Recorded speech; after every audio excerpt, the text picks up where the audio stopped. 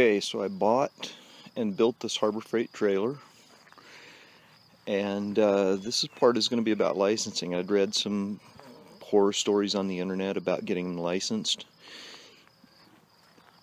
and here's the process I went through to get it licensed here in Colorado.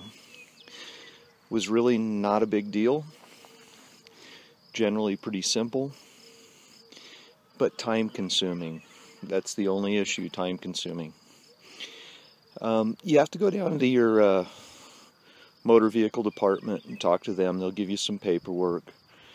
You have to set up a date to take it down for a VIN inspection and a roadworthiness inspection. That all happens at the same time. It only takes about 15 minutes. The guy basically all he wanted was my driver's license, $20, and the MSO that comes with the trailer. The MSO is that title looking piece of paper that comes with the trailer that's got all the vehicle information on it. It's got the number, it's got the gross weight, it's got the shipping weight, it's got all that information on it. That was the only thing he needed when I went down for that inspection. The issue is it takes about 3 weeks right now in Colorado to get the inspection done. You have to call and make an appointment. They'll call you back. Other than that, the process is really pretty simple. The key is, the things that I did is I made sure that I had that MSO before I ever left Harbor Freight with this unit.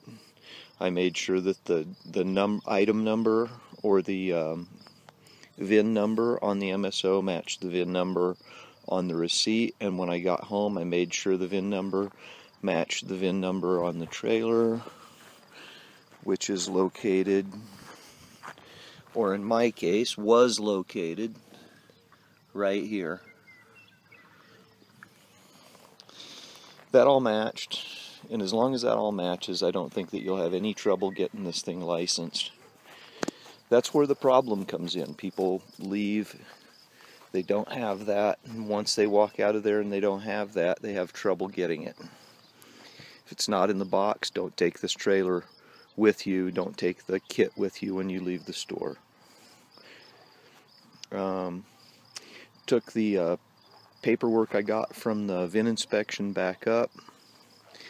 They issued me a new VIN number.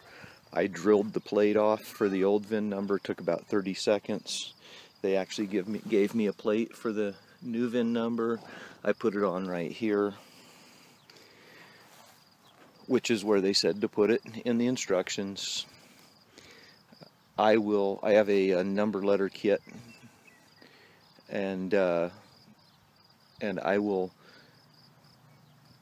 punch the numbers and letters for the VIN number in different places on this trailer, because I think just having it there where you can literally drill it off in about 30 seconds is pretty cheesy. So that's the deal. That's the deal on licensing. You won't have any trouble if you need to get one licensed quickly in Colorado.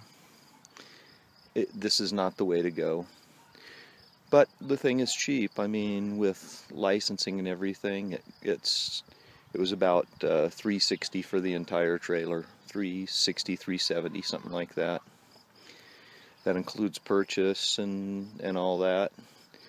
So licensing, don't worry about it. Just make sure you have your paperwork when you leave Harbor Freight and you'll be good to go.